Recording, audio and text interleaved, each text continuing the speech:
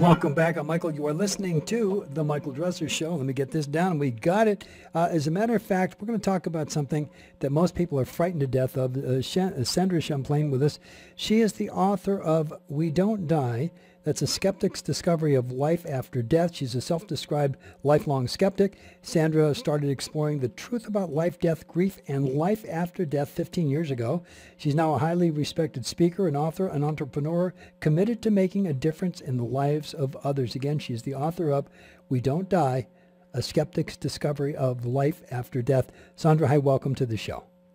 Oh, Michael, thank you for having me. Thanks for the great introduction. Oh, and thank you so much for being here. You know, when we talk about dying, you know, there's a physical death and there is also an emotional death. And there are so many people who have that emotional death. Somebody dies and a part of them dies also. And for some reason, they don't know, they don't have the wherewithal to recapture. Right. Where was this for you? Go ahead. Sorry to interrupt you. Very painful process when we lose a loved one. What was your question? Oh, I was going to say, where did this start for you? Well, it started for me back 15 years ago. I don't really have the tipping point that occurred, but I woke up one day afraid of dying. I had a lot of change going on in my life. New job. My grandfather had passed away. I'd lost pets. And all of a sudden it's like, who am I? What is my life for? What happens after we die? And it was a really profound fear that I just couldn't live with. Sure. And it had me start researching, is there any credible proof of life after death? And you and I don't know each other, but I was someone who would badmouth and laugh at anybody who believed in mediums, psychics, the occult, getting their cards done, that whole world. Yeah. And I grew up a good Catholic girl, but in my own religion, there was faith, which is wonderful, but I wanted the proof. Yeah. So I just set out on a journey. Is there anything? Yeah, very interesting point. I was, what, 20 some odd years old. I'm laying on the beach in Southern California. Gorgeous night, absolutely beautiful night.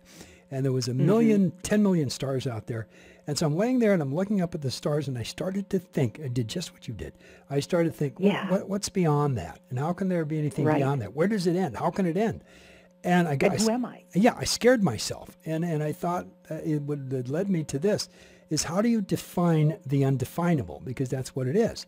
And then I also moved it to God. You know, if somebody can define God, I wonder if they really know what they're talking about, because you can only give it from your definition from a linear point of view. And if you can define, you know, that somebody will say God hates, God this, that, and whatever, but those are all human emotions. And that's not what a supreme being has. And so along those lines, I got to that point where I realized that you don't define it. You'll have a knowing, but you don't define it. Because the moment you define it, you know you don't know what you're talking about. You are correct. And I'll give you a quick example of this, and then there's a lot to talk about. But sure. I lost two of my dogs. It's going on almost a year ago now. It's just that I had them for over 10 years and they were very special to me. One went 5-6 weeks after the other one did. And so my sister lives with me and she has her dog here. And I was thinking about, you know, I guess you guys will never be gone. And her dog got up, walked over to me, laid his head on my leg, just like my little girl dog did, looked at me and got up and walked away. So tell me there's not something out there. You know, it's funny. I know we're talking about my book, but just this morning I finished a book called Bill and the Rainbow Bridge, and it's about a bulldog who had passed. And I don't know if you've heard the story of the Rainbow Bridge, but it's the place that our pets go after they pass, and they're playing and running and beautiful temperature and all the food and fun they can have until that moment comes that it's our turn, and then we're reunited again. And it was just a profound story that helps with grief, because pet loss, and we love our pets just as much, if not more, than we love some human beings. Sure. No, it's the same. It's a kid. You know, when you really come down to it, love is love, and you can't really define, you know, the differences in what it is. When you experience that something within you, that's something that we were born with. And everybody has it, but I think the biggest problem with most people is they buried it because they're afraid if it comes out again, they're going to get hurt by something or someone. Right. So we bury they don't take the risk. Absolutely. Now, you started, you know, okay, what was your next step? How did you get to that point where you began to realize that there is, whatever life is, however you define that, there was something after death. Well, it's funny because I went very undercover because, like I said, I was a loudmouth that I don't believe in life after death. I don't believe in psychics and mediums. And I saw a medium do a stage show. And I'm looking because she's really accurate telling people their deceased loved ones. So naturally, I thought these were plants in the audience. There was going to be some hard sell coming. Sure. And there wasn't. So very discreetly, I looked up this medium, a world-famous woman named Doreen Virtue, and she offered a course in mediumship. By the end of 3 days, you will be someone who can accurately tell the deceased people around others. And so one part of my brain is saying, that's crazy. There's no way anybody can prove that. But then the fear part of me, that part of me that just really wanted to know, decided to pay the money I didn't have, charge my credit card, fly to Laguna Beach for 3 days. And the point occurred when, at the very beginning, she said, I'm going to teach you how medium readings are done. We're not really going to do it, but we're going to just do a role-playing. So she says, everybody grab a partner, close your eyes, somebody go first. I said, well, I can use my imagination. I'll go first. Held this woman's hands. Doreen said, imagine your hearts are connecting. Imagine a lot of love surrounding you, kind of like you're in a bubble of love. And she says, invent a person. Just have a person, invent them in your imagination. Tell your partner the story, who they are, maybe what they died of. So I said, well, that's easy. So I invented a fisherman around my partner. His name was Jan. He was in Denmark. He died of lung cancer. He was this woman's grandfather on the mom's side. And, of course, there was this profound message that came out of my mouth that she was to deliver to her mom. And so I opened my eyes, Michael, like, okay, your turn. And the woman's crying. Yeah. Her grandfather's name was Jan. He was a fisherman in Denmark, died of lung cancer. Every detail correct. That message was something she had longed to hear before her dad had passed away. Yeah. And I get goosebumps even telling you the story now because for the mind that doesn't believe it, how in the world did that come out of my mouth? Yeah. And that just started me on, if that's possible, what else is possible? Sure. No so question the about whole, it. Yeah. Yeah. So I think that's the most important word, possibility. Mm-hmm.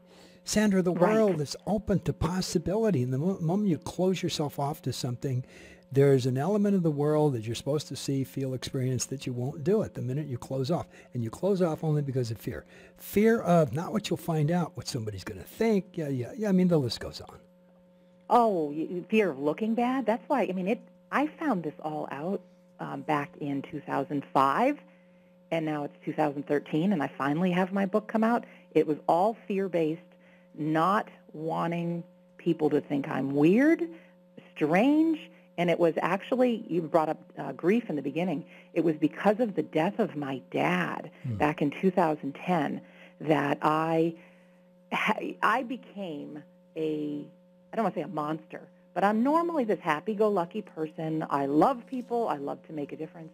And I became so sad, so angry, so bitter, so depressed.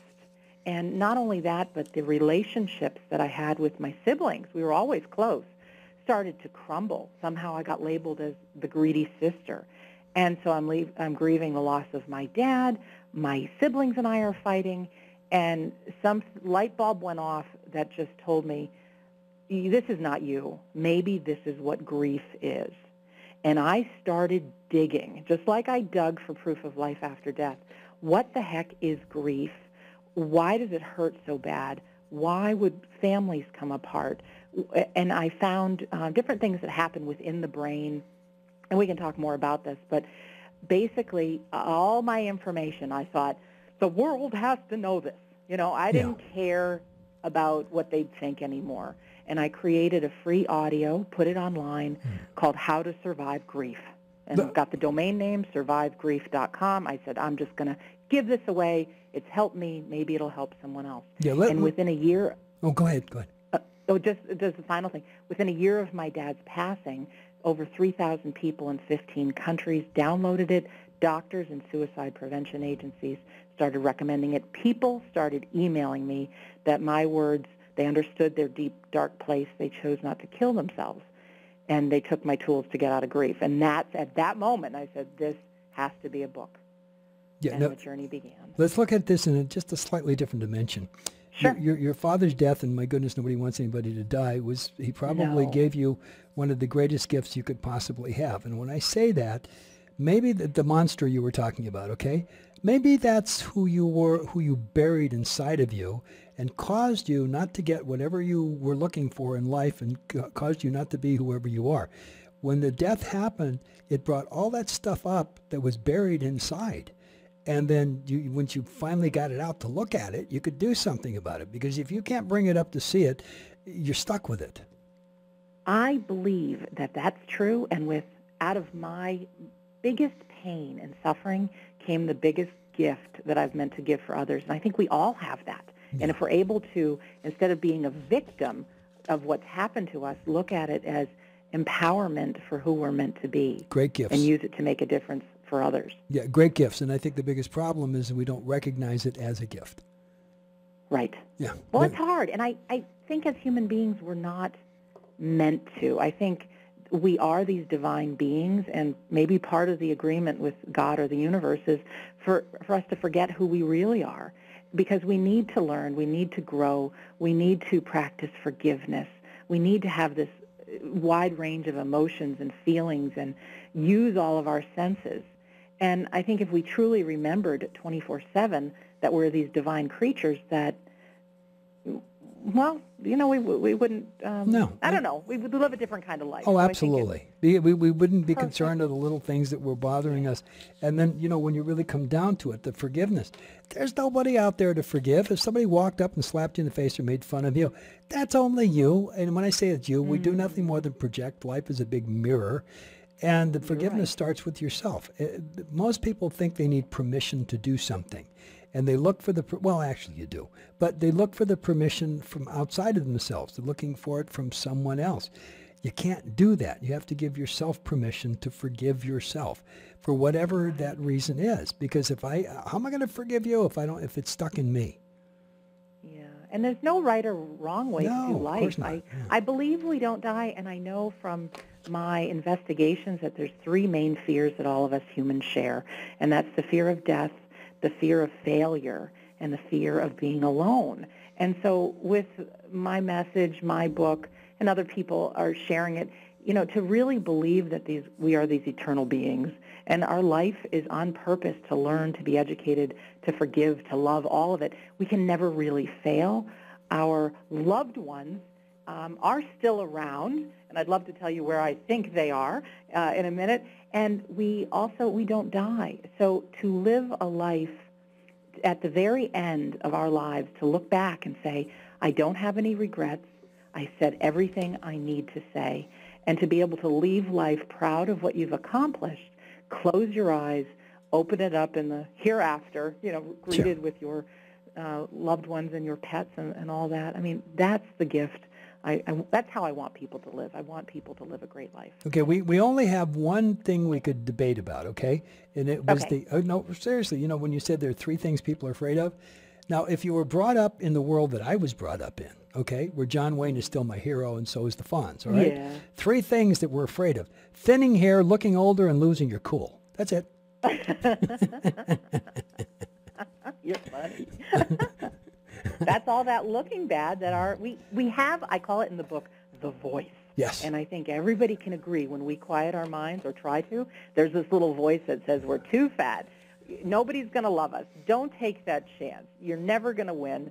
That person certainly doesn't like you. And it prevents, and that's where all the fear is. And so that little voice inside of us is the one that doesn't want to look bad, doesn't want to take chances. But when we can quiet it and know that that's part of our humanity, but it's not the truth what it's speaking, and take action anyway, that's the recipe for having our dreams come true and having great results in our life. No, we're starting to run out of time, but there's one more word to take a look at that is as powerful as fear, and the word is guilt. Guilt, thinking you're responsible for what somebody else feels, does, whatever the case may be. Right. That word in and of itself is enough to put people in the closet will never come back out again. Oh, absolutely. And then we run into a second problem is the habit of thinking guilty thoughts is just like building the habit of brushing your teeth. The more times you think it, the more times it's automatically going to be thought. So to be able to catch ourselves in the thought that guilt, okay, there I am, and we can actually take the moment, identify it, and choose to think something else. Yeah. All right, we're out of time. Do you have a website we can find you and the book at? Well, sure. Well, we have the website, sandrachamplain.com. That is all about me and my message and some fun videos. And if people are interested in learning more of the book, reading some of the reviews, WeDon'tDieBook.com is that website. Love every second of it. Okay, and by the way, thank you so much for being on the show. The only question I have for you is who's Uncle Bill, and I'll leave you with that. Okay. Hey, by the way, thank you so much for joining us. Oh, thank you for the difference that you make in so many people's lives, too, Michael. I enjoy your show. Oh, thank you. Bye-bye. Bye-bye.